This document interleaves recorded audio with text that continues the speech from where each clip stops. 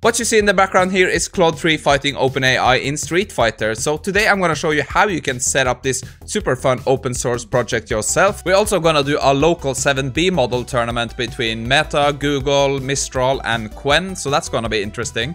We're gonna take a look at different strategies, different models, open source versus closed source, and what we can learn from this. So let's just get started. Okay, so the first part of this video is gonna be how you can actually install these two. So I'm gonna walk you through step by step how you can do this. If you only wanna watch the tournament and the results and kind of what I figure out by using this, I'm gonna leave a timestamp so you can just skip ahead if you don't wanna install and try this out for yourself.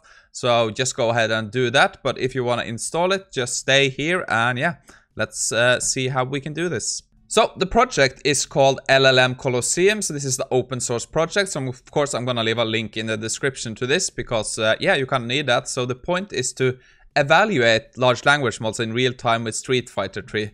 So it's a lot of fun. So they kind of have set their criteria here. So the model needs to be fast, smart, a good fighter that thinks 50 moves ahead, out of the box thinking, adaptable and resilient. So that's pretty cool. And I have some examples here you can follow. But we are gonna focus on kind of how we install this. You can go and read the explanation here if you want to. It's pretty cool, but I'm not gonna spend time on that.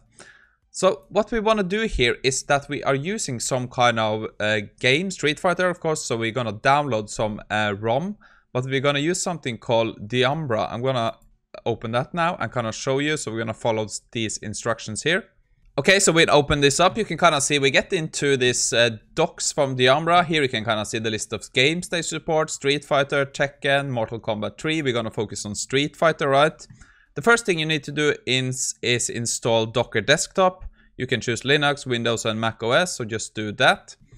And the next thing we need to do is install the Umbra from the command line interface. So I'm just going to copy this here.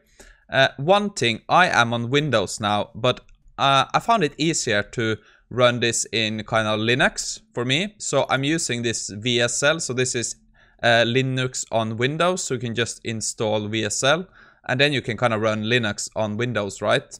So that's what I'm going to do. So we are on Linux here and I'm going to do Python 3 pip install the Umbra, right? So that I've already done that. So that's okay. Next step is gonna be to install the Umbra Arena. So we're just gonna copy this command here and we're gonna install the Umbra Arena. Okay, good. Okay, now we can just check if this works. So let's copy this command here to kind of list the ROMs they support. So let's just do that. And here you can kind of see we have Tekken Tag Tournament, Street Fighter 3, and here you can kind of see the game ID. And yeah, you see some keywords, character list, and yeah, that is kind of what we want to see.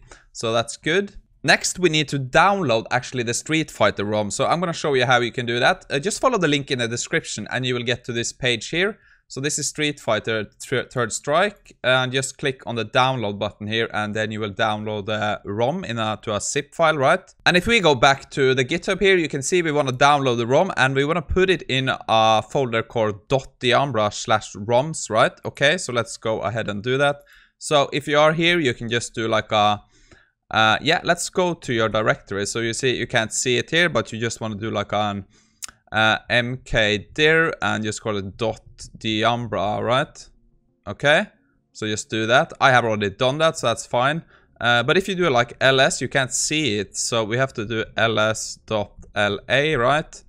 And here you can kind of see the Umbra here, so we can do cd let me see, the Umbra, right? And we can ls, and here you can see we have something called ROMs. So let's do that. And if we list this, you can see this is the file you want to put in here. So this is the file you downloaded. So it's SF3 strike, yeah, something like that. And when you have all that done, you are actually ready to go. So yeah, let's just move on to the next step. Okay, so now I kind of want to clone the repository here. So what I like to do is I'm just going to make a directory now. So let's do mkdir. Let's just call it LLM test, right? Okay. And let's just do cd LLM test. And then we're gonna do git clone. And then we're gonna do this. Right? Okay, so let's clone that. Okay, good. Now let's go into that directory, right? So let's just go into this. Good. Let's look at the list. So I think we can just do make install, right? To kind of install the dependencies we need. So let's try that. So yeah, you can see that works. I already done this, so that's fine for me. But if we do, when you have done that, you kind of want to create this .env file and fill it with contents like in this .env example file. So I'm going to show you how you can do that. So if we just go, let's say nano this, right? You can kind of see what we want to do here is kind of set in this .env file. We want to set our, let's say, Mistral API key. I have the Anthropic API key, OpenAI key. So basically, this is just a .env file, right? And yeah, just set your API keys here and change it to .env. Just remove the example part, I guess. And when you've done that, we are almost ready to go. There's also one more thing you have to do. You have to go to diambra.ai and kind of create a free account.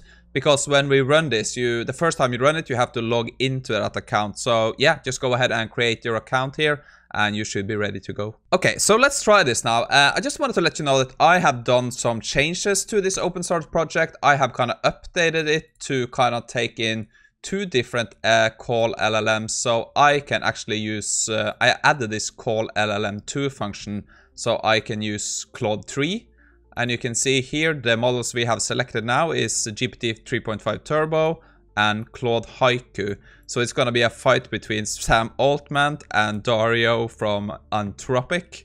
So yeah, let's just run this and kind of see how this works now. So what I found so interesting about this is that you can set the system prompt. So for the first run now, we are just going to use the exact same prompt for both models.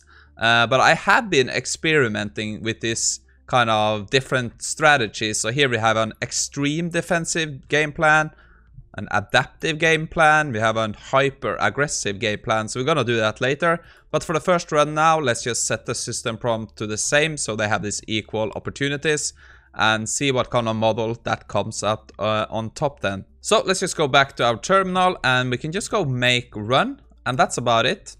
So let's move this over here now. So you can see now we are starting. So it's just running this now. It's gonna take a bit of time because I think it's actually playing the game and we're gonna watch the recording of the game, right? So we are actually using both the same characters too. So both are playing as Ken just to get the playing field even, right? So the only thing that's different is kind of the model. So hopefully the game will start soon. I'm gonna try to blow it up a bit, but sometimes it's a bit slow, right? Okay, so here we go. So let me try to open this a bit. It's a bit of a struggle, but I guess we can just do it like this. And yeah, you can see. So I think the green player here is Claude 3. And the red player is OpenAI. And yeah, it's quite even. I can see OpenAI is taking a big lead here. ChatGPT 3.5 is pretty good, but I find Haiku also very good. You can kind of see, I forgot to show you here, but you can see the player moves here are streaming as we are watching. So you can see what kind of moves they make. So that's pretty cool. So it looks like OpenAI is going to win this. So round 1 by player 1. You can kind of see here that player 1 won, OpenAI 3.5 Turbo, Sam Altman won. So that is kind of how you play the game. But if we do different strategies, we can kind of manipulate and improve this. So it's pretty cool. Okay, so before we do the local model tournament, I just want to show you a bit kind of how I try to change up the playing field here. So you can see ChatGPT kind of crushed Claude in the previous.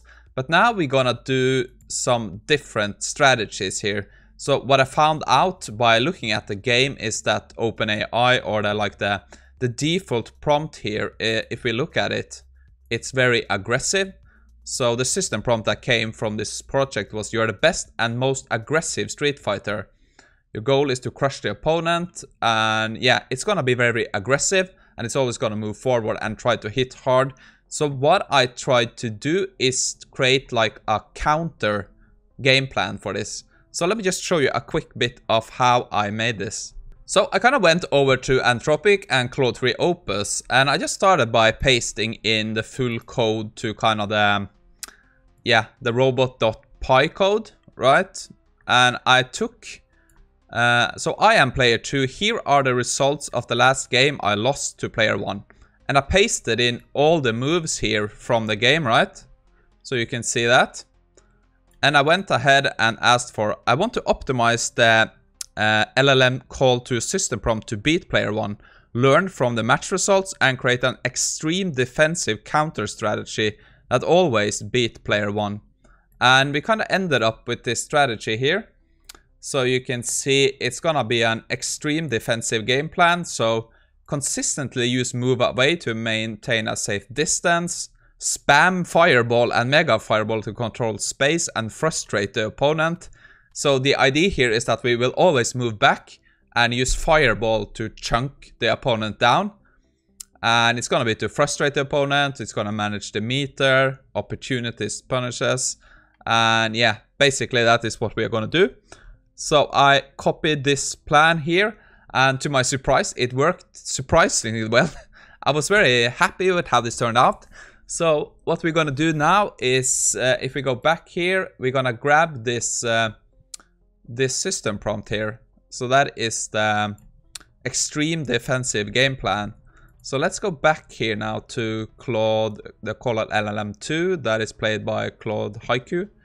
And let's change up this system prompt, right? So now we are gonna use this extreme defensive game plan. And let's run it again, and we can kind of see now that this game plan hopefully will be implemented into the game. Okay, so we're just gonna do this game full screen, right? And now we just watch Ken on the right here now in the green. You can see he's always moving backwards and he's spamming fireball. And that is kind of what we instructed him to do. So he's always trying to keep his distance. And you can see the OpenAI doesn't have any points yet. It hasn't done any damage. So you can see how good this strategy is actually working. So this is what I found really interesting about this, and what I really enjoyed is that you can create different strategies that the LLM will follow. I haven't gotten the perfect game yet. Let's see if we can do it now. Come on. No, he got hit, but he's way ahead. But you can see he doesn't have so much high score. He only has, but he's, now he kind of switched position again. Is that bad for him? No, he won. So you can see that strategy worked perfect against the aggressive strategy from the OpenAI. So if we take a look here now, you can see player 2, Claude Haiku, won by a mile. So that is what I kind of really liked about this. You can use an LLM to kind of look at the results and kind of create counter strategies. So I guess if we pasted in the results from this game, we can kind of do a counter strategy to the other player. So player 1 could do a strategy against this one. And it's really fun to play around with, really addictive. But I think that's it for now. I think we're just gonna move on to the local 7B model tournament. On the GitHub page to this project, you can also find how you can install local models. I'm not gonna go through how you install Ullama now, but it's very easy to set up. Just find a tutorial on YouTube, and then you're just gonna, download the model, and you can test it, and you can just do make local to start a fight. And in the ullama.py file, you can just set what kind of models you want to fight against each other here. So very easy to set up. And that is what we are gonna do next. We're actually gonna do the tournament. So our first semi-final is gonna be Google versus Quen. So we're gonna load up Gemma 7B and we're gonna load up Quen 7B. And let's play the first semi-final. So yeah, like I said, here we are, Gemma 7B versus Quen 7B, Google versus Quen, yeah right. The character is gonna be Ken for both. We're gonna use the same system prompt, so it's just gonna be the model versus the model. Okay, so the red player here is gonna be Google, and the green player is gonna be Quen 7B, so let's see what happens here. Okay, that's a good start by Gemma, right? Okay, we got both players moving at least. So I don't know who's gonna win here. I haven't tried these models before, so it's pretty interesting, right? They look kinda slow compared to the... I think the APIs move a bit faster, but we're just gonna let this play out, right? They both have the same strategies. So you can kind of see they are standing waiting. I am running this on a GPU, so okay, that was a good move by Quen, I guess. But I think it looking like Gemma's gonna take this. Oh yes, yeah. I think this is gonna be a Google victory. Yeah, that was kind of crushing, to be honest. Okay, so the first round was won by player 1, and that is gonna be Google, right?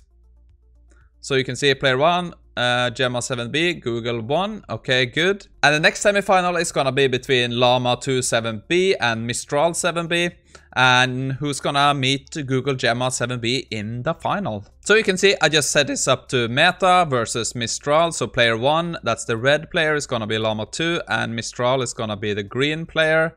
So let's just head over here and do like a make local, right?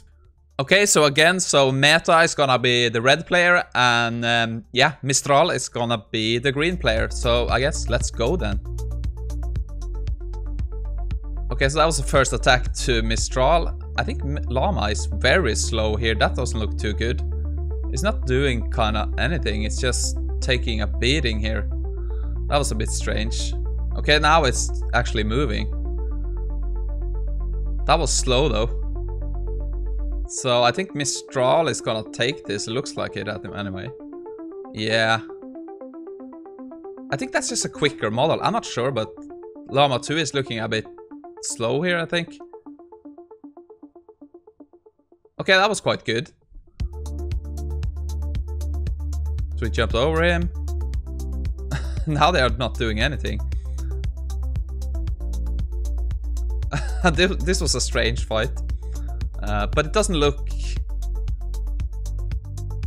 That was a miss. Yeah. This was kind of a slow fight, so from what I've seen so far, I think Gemma is kind of the favorite here. So this is going to be a crushing victory to Mistral, no doubt about it. But that was kind of disappointing for Llama 2, I would say. That was quite bad. So you can see player 2, Llama Mistral 1. And that means that our final is ready. So it's going to be Gemma versus Mistral 7B. Let's go. Okay, so it's gonna be Google Gemma in the red, and it's gonna miss Mistral in green. So let's go here. Yeah, that's a good start by Google, I would say, or Gemma. Okay, so we got a comeback here by Mistral. So it's quite even. I was hoping for an even match here. You can see, okay, they are standing a bit waiting. So I guess the latency is a bit slow. I don't know why, but it could be that I'm using VSL. I'm not quite sure. Okay, so they're trading some fireballs. That's funny. It's quite even. I can see it's a slight lead to Google. So let's see who gets the next super move. Oh, that missed. Okay, so this could come down to... I think that the one that hits the next super moves are kind of gonna win this. No, it looks like it's gonna be Google here, to be honest. Yeah. Okay. So, yeah. Gemma performed best here in the local 7B competition. So that was pretty cool. I haven't tried Gemma that much, but yeah. That was kind of crushing victory too. I think it performed much better than... It was much more responsive and it followed the instruction a bit better, I think. So yeah. Congratulations to Gemma. So yeah, that is kind of what I wanted to share today. If you want access to kind of my Claude 3 Anthropic modifier version of this open source project, I'm going to upload that to my community GitHub. So just follow a link in the description and become a member.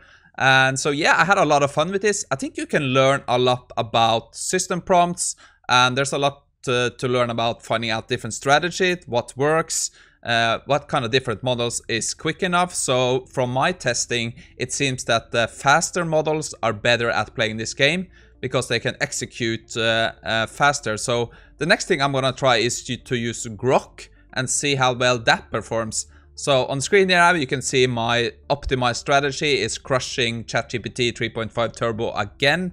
So that is kind of my highlight from this. I really enjoyed creating this strategy by pasting in by using, you can see, say, LLMs to find the optimal strategy for beating a player, right? So that is something I really enjoy by doing this. So yeah, hope you enjoyed it. Go test it out. And yeah, I'll see you again on Sunday.